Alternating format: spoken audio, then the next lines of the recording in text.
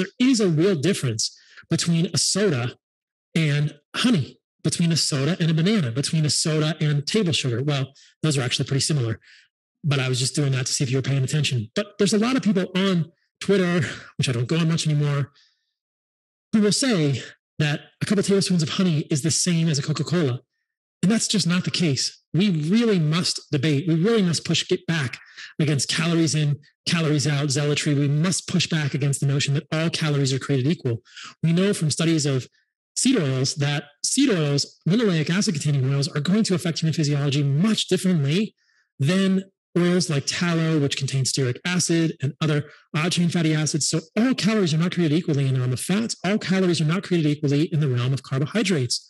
A processed sugar, high fructose corn syrup. I believe there's some debate whether the glucose and fructose, which make up high fructose corn syrup, are actually together or separate.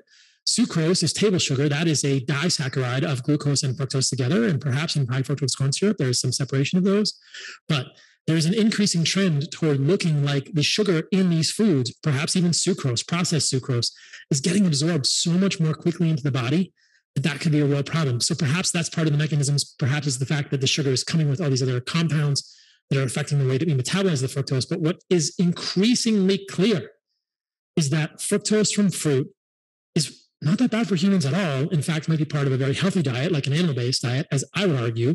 And there are good studies to show this. I'm going to show you a study that Rick Johnson has done specifically in his clinic, looking at a low fructose diet where they added back fruit and didn't see any problems. But we wouldn't be surprised at that. We've seen it so often clinically in people with animal-based diets. Before I get into the study with Rick Johnson and fructose added back to a low fructose diet, I want to talk for a moment about vegetables. I don't know how many new people we have listening to the podcast, but people are probably asking, Paul, why even eat fruit? Why not get my carbohydrates from white potatoes or rice or oats or wheat? Leaves, stems, roots, and seeds of plants are the most highly defended parts of plants. When I was strict carnivore and I had these electrolyte issues, I had to think about this in my mind. I had to think, what carbohydrates should I add back? Should I add back dextrose? Should I add back maple syrup? Should I add back honey, which was the first thing I tried? Should I add back strawberries or oranges or bananas? That was the next thing I tried. Should I add back squash? Should I add back sweet potatoes? Should I add back white potatoes or rice?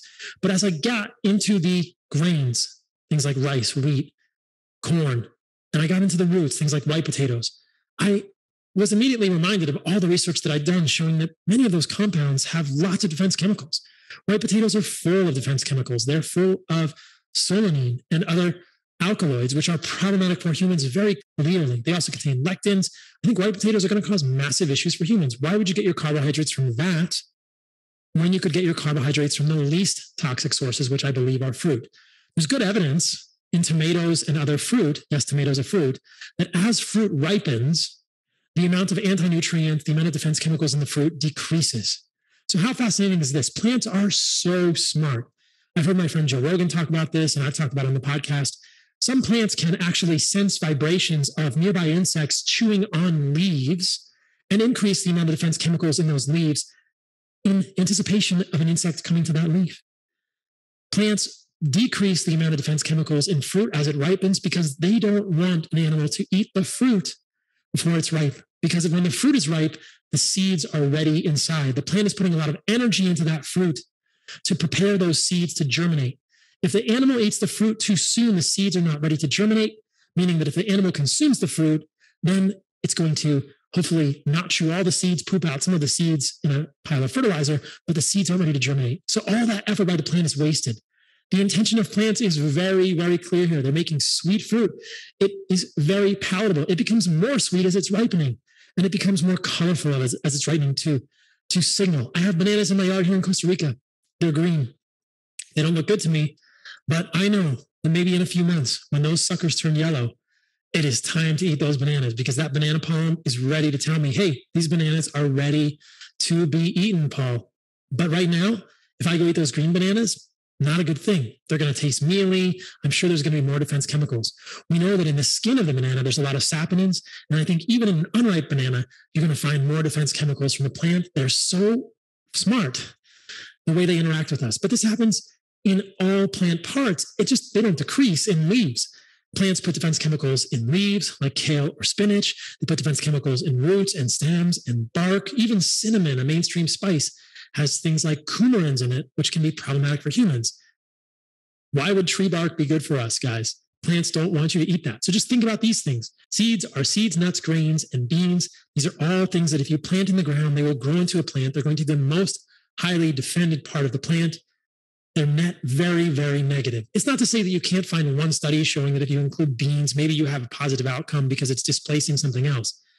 But why would you eat the foods of survival? Why would you eat the foods that really only starving humans eat if you have access to much better foods, much more nutrient rich, much more bioavailable, much less toxic foods?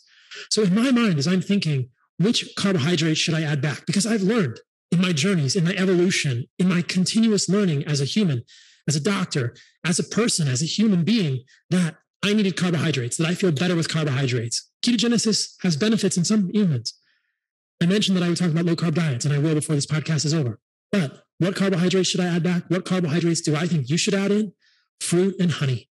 The honey should be raw. It should be dark. It should not be heated. The fruit should be real fruit. It should not be pasteurized fruit juice. It should be real fruit. You want to make orange juice? Make it fresh squeezed. I think it's probably fine. Apple juice? No bueno. And don't pasteurize the fruit juice. And don't remove the pulp from the orange juice. And don't get pasteurized orange juice. Really, I would just prefer pure fruit rather than fruit juice. But I think that even an orange juice with a pulp in it is probably fine.